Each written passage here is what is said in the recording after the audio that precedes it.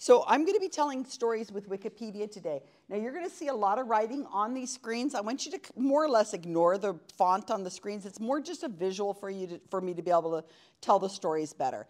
If you'd like to take photos of the screens, please do so, because I'm going to be showing a succession of Wikipedia articles, and you're going to probably be curious enough to want to go back and look at the Wikipedia articles, because I'm just going to sum them up real quickly. So please do take lots of photos. I'm fine with that. So don't try to read it. It's just kind of a thing that we do, but I just don't. I have potatoes. I will throw, no. I'm going to let you know right ahead of time, I am probably going to try to recruit you to join either my Wikipedia project, the GSoW project, or I'm going to at least have you to become an advocate for what we're doing. And at least you should be leaving with a little more knowledge about Wikipedia. I have several of my editors here. So if you have questions about editing, or you just have a question about what the heck is Wikipedia and why is it this and that, I'll send you to somebody else who'll probably be better taking the questions than I have. Oh, I was going to set my timer. Let me just do that really quick. Oh, wow. I just got a text message. No, I'm only kidding. I'm the human timer. Are you the human timer? Well, I was just going to run my thing because I have it set. So, okay, so we'll be fine. Don't worry about it. Okay, so what I'm going to do is go to this screen. Isn't that cool? So this is, we're going to be telling our stories. The people I'm going to be talking about today are just a few people I have chosen because they have very unusual stories on Wikipedia. And when we tell stories on Wikipedia, what we're trying to do is we don't want to tell gossipy stories. We don't want to have anything like that. We want to tell the story of a person, but we want to sum it up in such a way that whoever's reading the article will start at the top of the article and be curious enough to read all the way down. We're also trying to show that our scientists and the people who represent the science community and the skeptic community are real people, not people who have you know, that were born in an ivory tower and they, you know, everybody's a professor. These are people who have life struggles and have had issues in their life and are real kinds of people. So I'm going to go through about 9 different stories, and I'll do them fairly quick. This is the longest one I'm going to be talking about. Does anybody who doesn't already seen this slide or seen this presentation of sorts know what this is that you're looking at on the screen here? Recognize it. That is Hale-Bopp. That is Comet Hale-Bopp. Does everybody remember Hale-Bopp when that happened? 1995, 97, I'm trying to remember, 95. So Hale-Bopp was an unusual incident that happened. We had, I'm not going to tell the story of Hale-Bopp. I'm going to talk about the people behind Hale-Bopp. I'm going to talk about Hale and Bopp. Now, the Wikipedia page, Comet Hale-Bopp, we did not write this article. We have, I don't know if we've ever had anything to contribute to it, but this is not what I'm going to be talking about today because this is well written. But maybe you've been curious, I don't know, of why it's called Hale-Bopp, and there's a reason. And why is it not Bopp Hale? Why is it Hale-Bopp? And that's what we're going to be talking about today. So here's Alan Hale. And Alan Hale is he was born in Japan. And all the information I'm giving you is straight from the Wikipedia page. His father was in the Air Force, and he transferred to New Mexico whenever he was a baby. So he was raised in New Mexico, and he credits his love of science with having clear skies in New Mexico, and being able to, he loved the U.S. Space Force and all the information they put out about the Space Force. He loved Star Trek, yeah, you know. Live long and prosper, everybody. He spent a lot of time at libraries, and he loved dinosaurs. He had all the dinosaurs memorized, and he drove his parents crazy about his dinosaurs.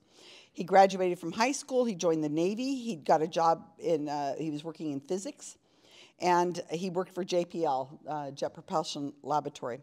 He went back to school, and he got his degree in astronomy.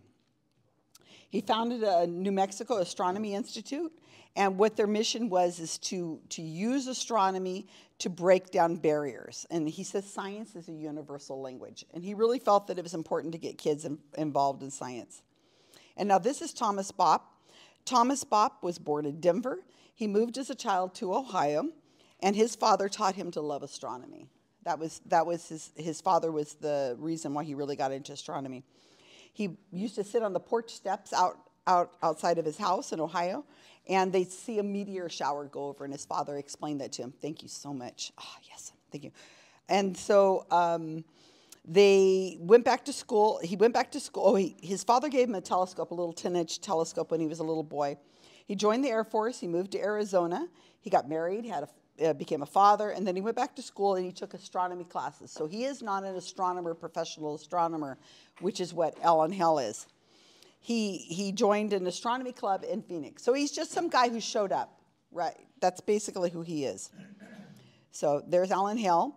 Alan Hell, this photo was taken by the person who's in charge of the New Mexicans for Science and Reason. I will be there next week and doing the exact same SkeptiCamp in New Mexico. So same thing, the first time they're doing something like this, same kind of thing, like, we're doing a SkeptiCamp? Okay.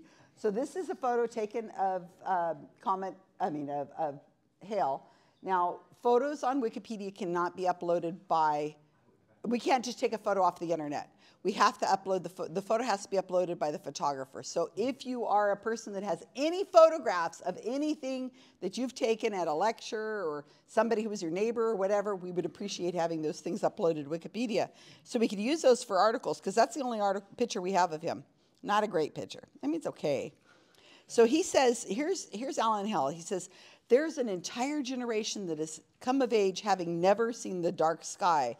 And they, like I said, they would take children and have them go out and see astronomy, you know, out in the real astronomy, be able to look through telescopes and look into the night sky. And we're going back to this slide here. I got myself confused. Okay, so what happened with Hale Bopp, let me go back to this really quick, is Alan, I'm going to tell you this story, how it happened. July 22nd, 1995. So they're out, not together. They do not know each other. So Hale has seen a lot of comets. And he's out in New Mexico, like I think it's at his house. And he's looking up in the sky and he says, wow, that looks like a comet. And then he's looking on his paper. It's 1995, right? So he's looking on his book, and he's trying to see if there's another comet or whatever, and he's like, that doesn't, what? And they're tracking it, and so he's writing it down and stuff, and he's like, it's moving, so you have to follow it for a while to see that it's a comet. So Hale was just like, what the heck? So he's looking over it for a long time, and then he sends an email to the people who manage this. There are people who are in charge of naming them and keeping track of what it is, and this is important for you to remember. Their name is the Central Bureau for Astronomical Telegrams. They've been around a long time, and that's when they used to do telegrams, was the way they did things. So Bopp had never seen a comet before. So whenever, oh, I shouldn't go over to that screen yet. So he had never seen a comet. So he's out in Arizona, again, just hanging out with his friends that are also into astronomy. He's looking through the telescope, and he says, what's that blurry thing right there? And they're like, blurry fuzzy thing? What are you talking about? He goes, that thing. And they're looking at it, and they start looking at the charts, and they see it's not on any charts. And then again, they watch it for a while, and he sees that it's moving, and it's not on any charts. They're like, I think it's a comet, and that's really cool. So what happens with Bopp is he has a phone. I guess he had a portable phone of some sort, but he didn't have reception out in the desert. So he drives in closer to town. He stops at a phone booth, remember those? And he realizes he does not have the phone number to get a hold of these people. So what does he do? These very literalist kind of people who in our society follow the rules of whatever, he sends them a telegram. So his via Western Union, so his thing came after Hale's. So we don't know who saw the comet first, Hale or Bopp, but because Hale sent an email, his name's first. So it could have been Bopp Hale, but that's how it works. So he had, by the time they got the telegram, they'd already received three emails. So afterwards, they go around, they travel around. The media is like, oh my gosh, you guys are amazing, and interviewing them. But there's not a lot of great science journalists out there that are asking them questions. And this becomes a serious problem, and I'll show you why it becomes a serious problem very soon. So the journalists don't really understand what's going on. They're having to explain, what is a comet, how come it's this, blah, blah, blah, what does that mean? And USA Today, they interviewed Hale, I think it was Hale, for 45 minutes. And they asked him all these questions, and he explained all this kind of stuff. And he says this quote, they said, what's this about a UFO falling behind Hale Bopp? I guess it was like a conspiracy theory at the time. And he said, oh, I'm going to go meet the aliens when they land at Roswell, and I'm going to confront them following my comet. And they took it as this. They wrote this. Hale says he's going to go to Roswell to meet the spacecraft when it lands. And there's a lot of people who took that seriously, meaning, so the media got it wrong because they didn't really understand about astronomy. They didn't have great science journalists. And let me tell you, right now, it's even more of a struggle than at the time in 1995. A lot of newspapers, and probably Erica is going to nod her head, a lot of places don't have science journalists like they used to have. They cut budgets, they cut the science bill. You know, I don't know if they give it to sports or what, but they used to have teams of people who would do science, and they had professionals who would handle the science. They'd look it over. Now it's like they're reading the Wikipedia articles, and they're getting a lot of the information from there. They're asking a friend, they call up some person, and they're like, I need a quote now. So it's not as like it was even in 95, and this was a problem. So does everybody remember what happened in 1995? What happened after that was Hale, Bopp, Comet, Heaven's Gate. So if anybody doesn't remember this, you can check it out, look it up later. Heaven's Gate, it's really awful. These people committed suicide because they believed that there was a spacecraft following the comet. So things have repercussions. You know, it was bad. So this is Doe, and that was his one of his famous photos. He used to do all these videos. Anyway. So that's kind of what ended up happening with that. Now, Hale said it at FFRF rally, which is the Freedom from Religion Foundation rally in '97. He said, another victory for ignorance. And then Thomas Bopp had another incident. This quote is also on his Wikipedia page. He tells us to National Geographic, this has been the worst week of my life and the best week of my life. And you won't know why that is true unless you were to read the Wikipedia article, which my team members did when they wrote this. They went into great depth and they got some great information. And the best week of his life was because he's famous. He's got a comet named after him. Every media agency's trying to get a piece of him. But the worst part is that his brother and his sister-in-law went out to photograph Bopp on a dark road and ended up crashing and dying. They took pictures of the comet, and then they were coming into town, and I don't know what happened, but they ended up dying. So that same week that the comet was brightest in the sky and the media's seeking this guy out, his sister-in-law and his brother died. So it's very awful. So I'm gonna show you these really quick. These are, this is Alan Hale. So one of the things that we do with my Wikipedia team, and I do have a team of people, we do all the training, we do all the mentoring. This is the Wikipedia page for Alan Hale. Before and after. So this is oh, that's Thomas Bopp. Okay, so here's Alan Hale on the right-hand side. Again, you can't read it, so don't worry about it. But that's what it looked like before we were involved. So there was only 8 citations.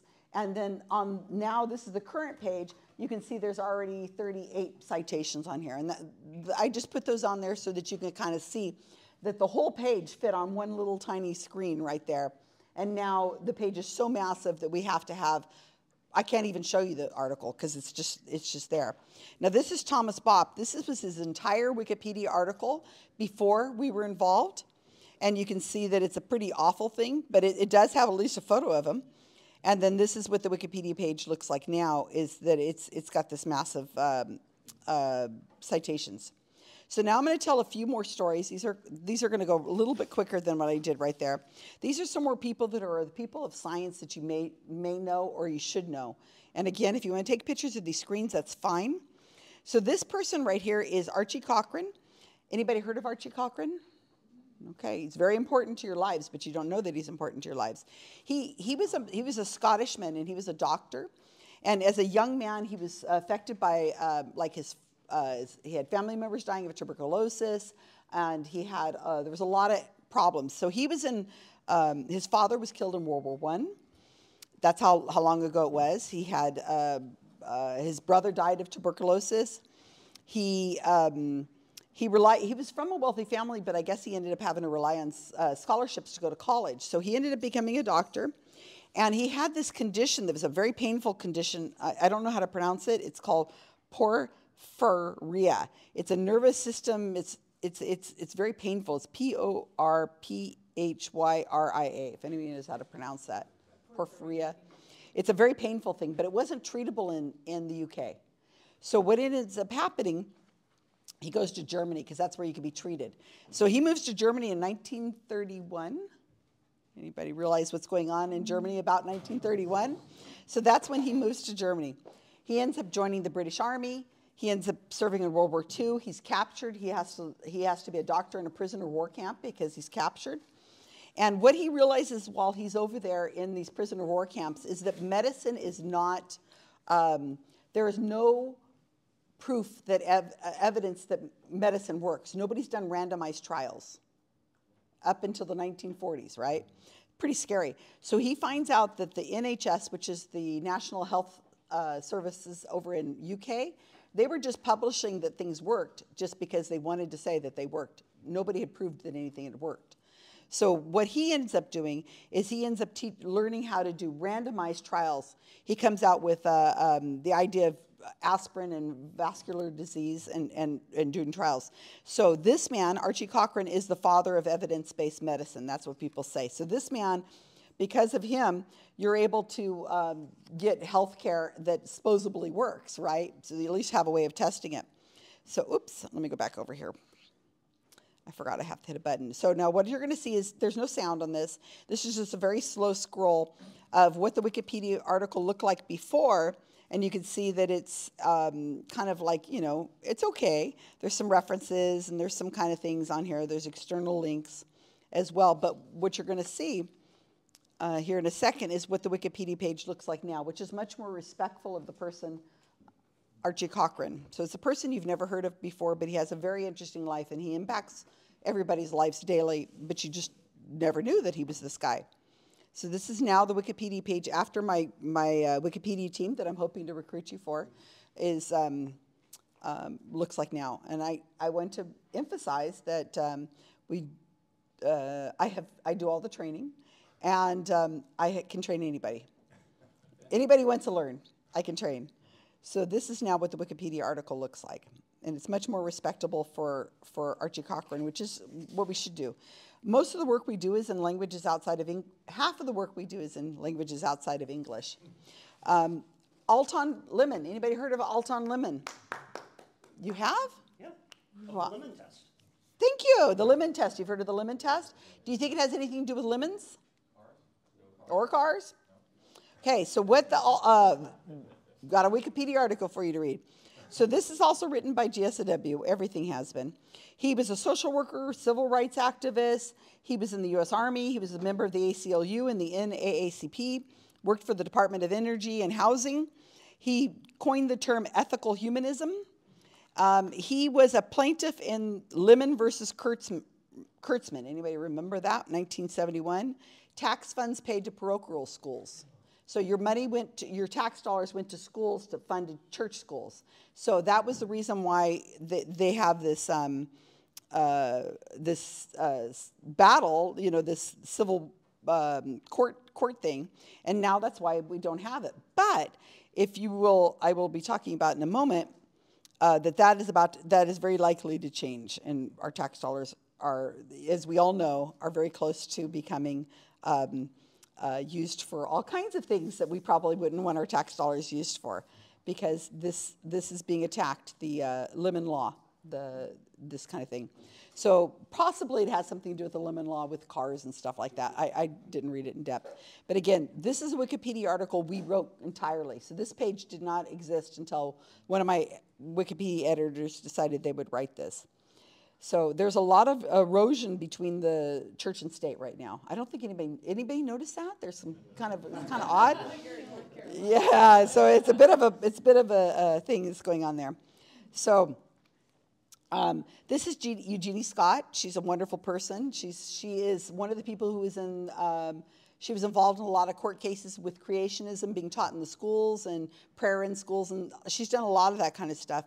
She has she did a talk at SciCon, which I hope you will all attend this year. It's October in Vegas. Amazing conference. So you can find this video online if you want to look and take a picture of it so that you will have this to look at later. But this is on the Center for Inquiry's YouTube channel, which I hope you all subscribe to. And she did a talk that was very depressing because she talked about how there's a severe erosion of the church and state, and how it's very soon that they're likely to, they're nipping at the bud to get that law overchanged. So we're going to have some serious problems real quick. Okay, now I'm going to speed up a little bit. Anybody know who Kendrick Frazier is? So if you guys are subscribed to Skeptical Inquirer magazine, he was a longtime founder, editor of Skeptical Inquirer. He's a very kind man, one of the kindest men I've ever known. And we wrote his Wikipedia article, or I should say we rewrote it, because this is what it looked like before this crappy thing. That's a technical word, by the way. So it was just this awful Wikipedia article that was no photo. It was just not in great shape. That's it. I just scrolled through the whole thing, so that was it. That's what it looked like beforehand. And then after my team member came in and re-edited it, they turned it into something that's a lot more respectable. Ken Frazier did die recently, last year, and I am very proud to say that he has a fabulous Wikipedia article, including an audio clip and photos, and it's much more respectful of him, and it makes me feel just glowingly knowing this kind of thing about that we created this that exists for him. Now, I'm going to show you a slide that I know you have not seen. You've never heard of this person before. So this is Michelle, and her last name is Baldwin. Now, what you don't know about her is she is the daughter of the person I just showed you his Wikipedia article. This is Lady Ganga. Now, Ganga, yeah. So what ends up happening is I end up finding a documentary on this woman, and I don't even know how I found it. And I said to myself, oh my gosh, you know, I'm reading this and I'm looking at this documentary, and I said she could have a Wikipedia page. So I asked one of my friends on GSoW, that's the Wikipedia team I run. I asked her, I said, you're the personality to be able to deal with this. It's a very powerful article, and I'm going to tell you why. So what ends up happening is she is a young woman in America with no medical insurance because she leaves college and decides she wants to go into kayaking. She wants to do, she wants to be on the water.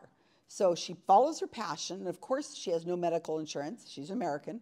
And so what she does is she doesn't go and get into her any treatment. She doesn't go to any kind of scans or anything. So she ends up starting to have a lot of pain, and she finally goes to a doctor, and she's got stage 4 cancer. And she's got 3 to 6 months to live. So what Michelle does is she decides that instead of just whatever you do in the last few months of your life, she learned how to stand up paddleboard, where you stand up and you can paddleboard. Somebody taught her how to do it. And she decided to go to India. And she takes her mother and a person who does the documentary films. And what he does is he films her going along the river. And as she goes along the river very slowly, and she could spend up to 10 hours on this stand-up paddleboard down the river. As she's going along, they talk about cancer screenings and getting checked and that kind of thing as she goes.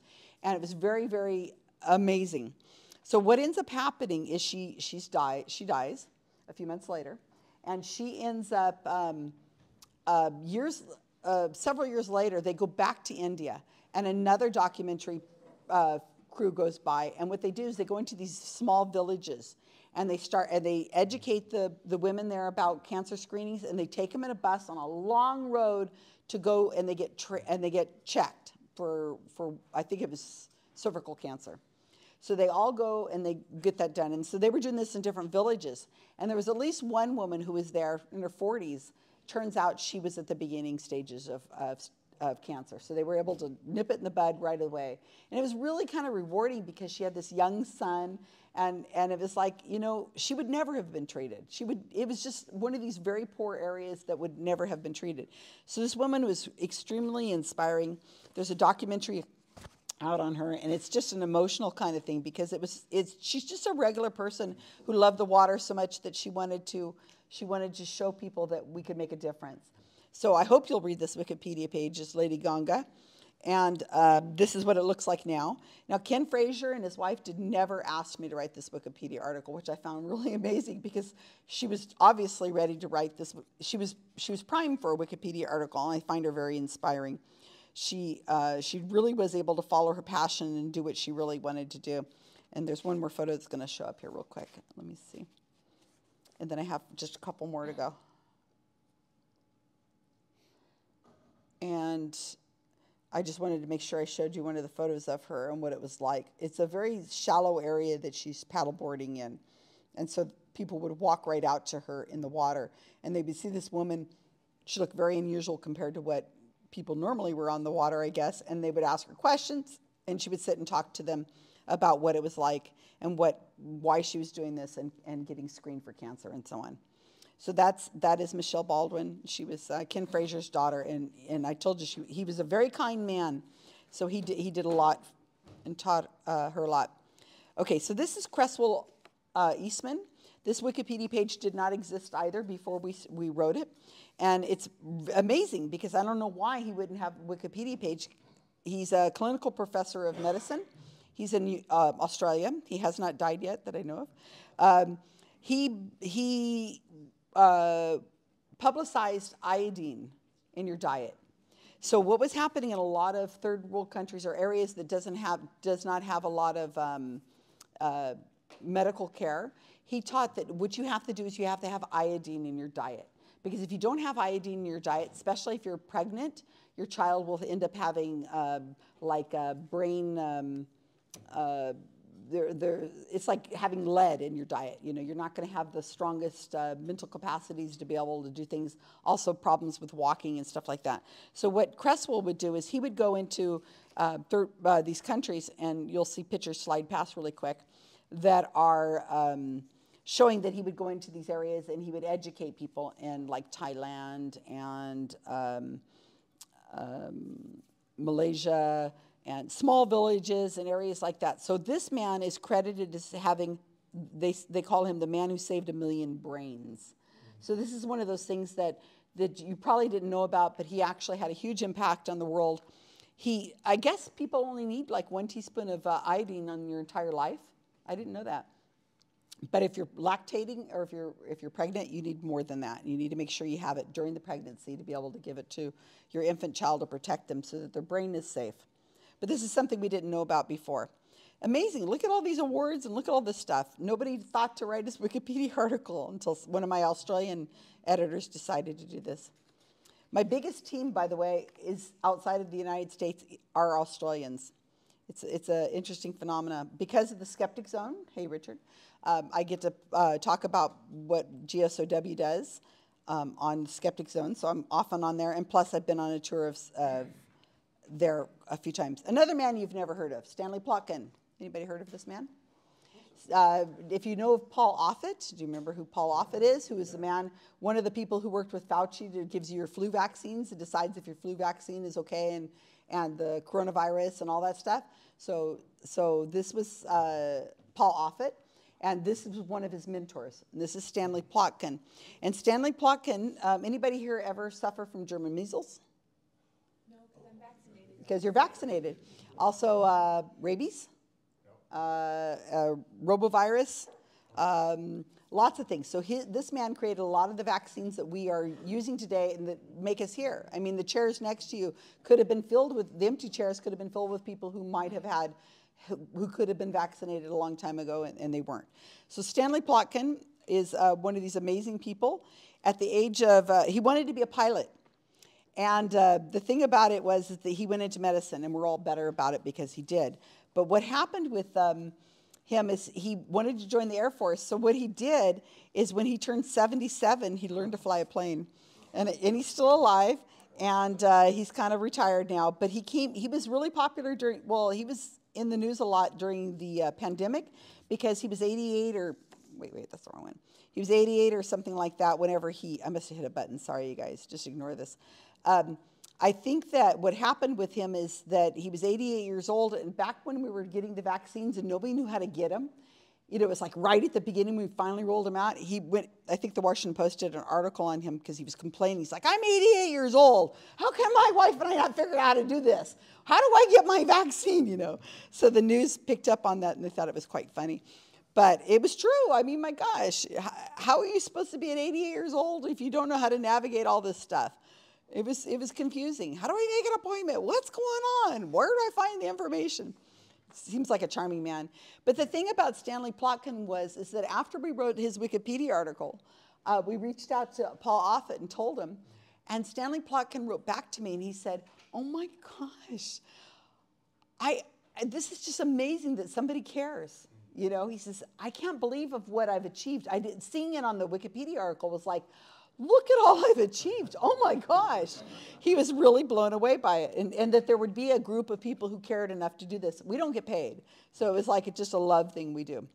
This is the last person I'm going to talk about, and this is another person who may have touched your lives. Anybody here read books as children on cryptozoology, UFOs, you know, those scholastic books that you would get?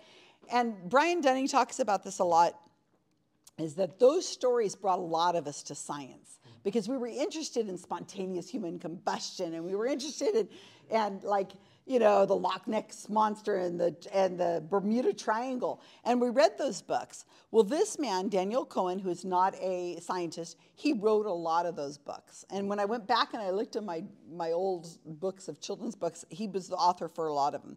And he wrote them with a skeptical tint. You know, if you read him, the ghost stories he would write, in the beginning he would say, these are fun stories you would tell at a fireplace, you know, fireside. These are not real, but they're fun stories. Tell them to your friends.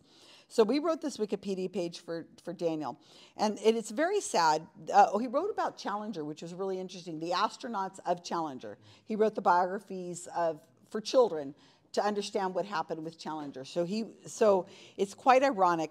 His wife was a reporter for CNN, and he wrote hundreds of books, from what I understand. Now, the thing about Daniel Cohen that you wouldn't know, this is his Wikipedia article before, which is really awful. What you don't know about Daniel Cohen is that he had one child, only one child. Her name is Theodora. And when she was 21 years old, she was coming back from Europe. And she was flying home, and her plane was blown up over Lockerbie, Scotland. So she fell to her death. And, well, she blew up probably in the air, but it was very awful.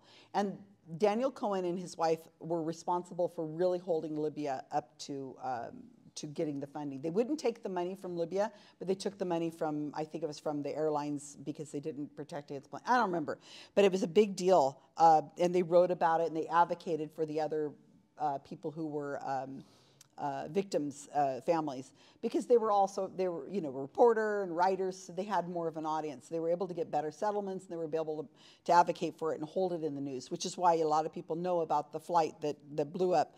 And it's sad that this is one of the things he is known for, but this is what happens to people. And so Daniel Cohen was another one of those people that you probably had not heard of before. But this is an article I wrote for Skeptical Inquirer. You could take a picture of this if you want to read this. But I asked a lot of friends of mine if they had, what were the stories that they read when they were children that brought them to have a love of science later in life. And people gave me a lot of different suggestions. And as they were sending me screenshots of their photos of their books, Daniel Cohen was a lot of them who was writing the books. And I thought that was really amazing.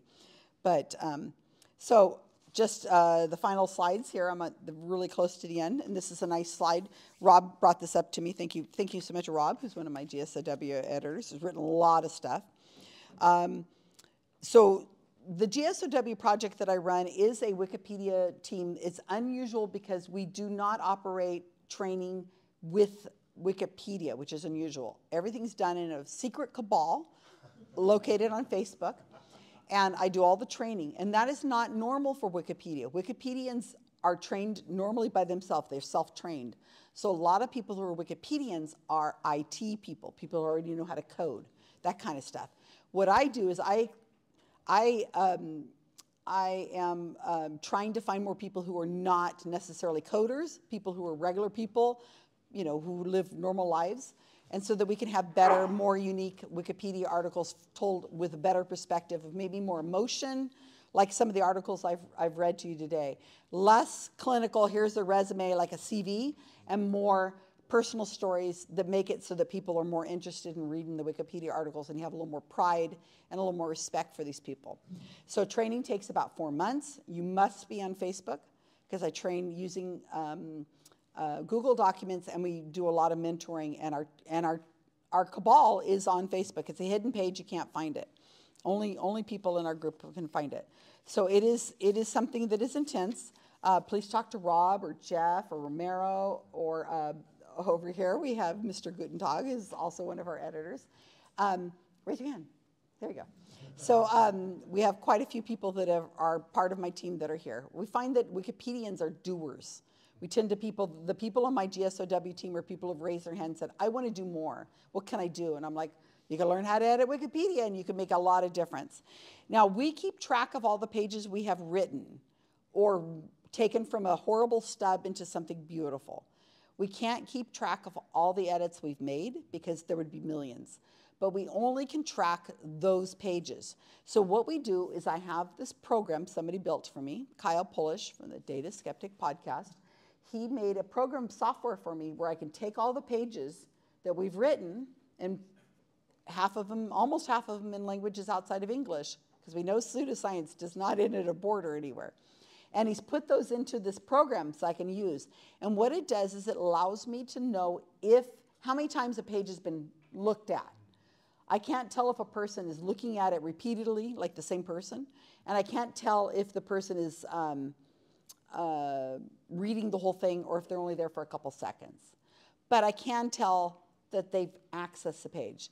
Now, we know this number is not a real number because we know that when somebody writes a Wikipedia article, the journalists, media, lots of people are getting that information from the Wikipedia article and they're disseminating it.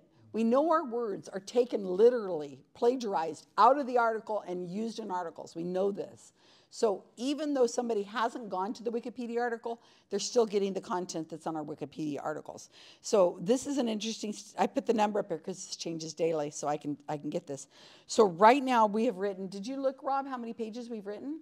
No, I didn't see that. It's 2,212, I think, something like that. That's what we've done in about 10 years. That's amazing. And it's because of my amazing people.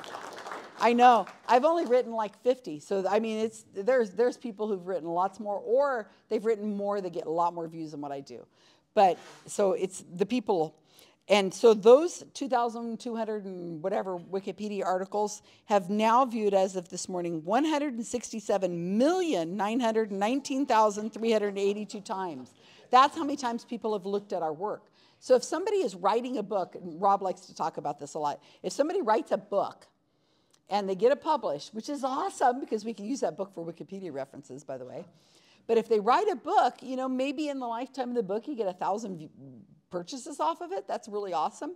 But if you've got a Wikipedia article, like, you know, one of these people, they can hit some of the, especially the anti-vaccine work we've done. Anybody's read, you guys heard of this guy who's running for president, Robert Kitty, what's his name? You heard of him? He has an organization called the Children's Health Defense.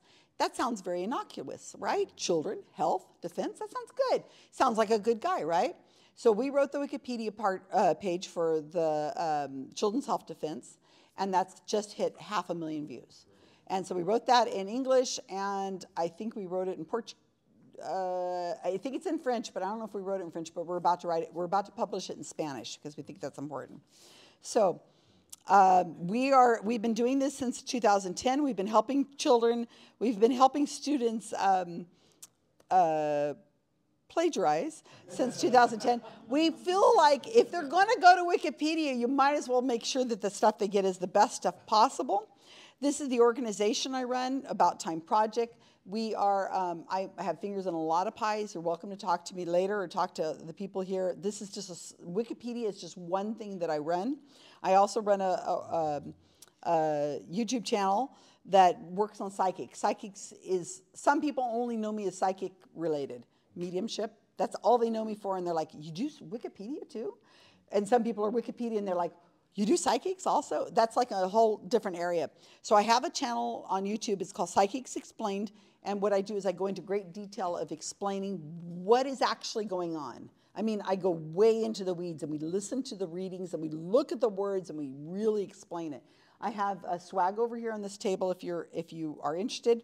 And if you have trouble kind of finding my website, you might try looking it up this way. It's the same website on YouTube, Psychics Explained, because, get it? Get it? Psychics Explained. Say Psychics Explained. It's the same thing. It's just, so if you have problems finding my YouTube channel, try this. Maybe it'll stick in your mind a little bit more. Thank you, Rob. So if you want more information about the projects that I'm on, this is where you're going to find information about that, or you can contact me. I'm easy to get a hold of. About Time Project, and that is my presentation. Thank you for your attention.